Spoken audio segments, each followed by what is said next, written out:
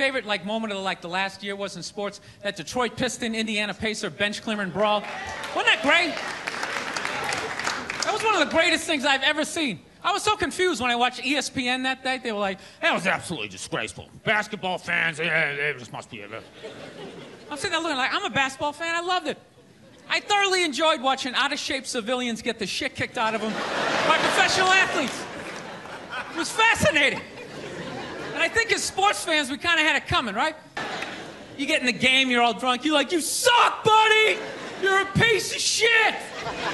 And they're always calling them up. Come on up here! No, come on up here! Well, they came up there. They did, and they kicked the shit out of everybody. It was great. It was like a cartoon.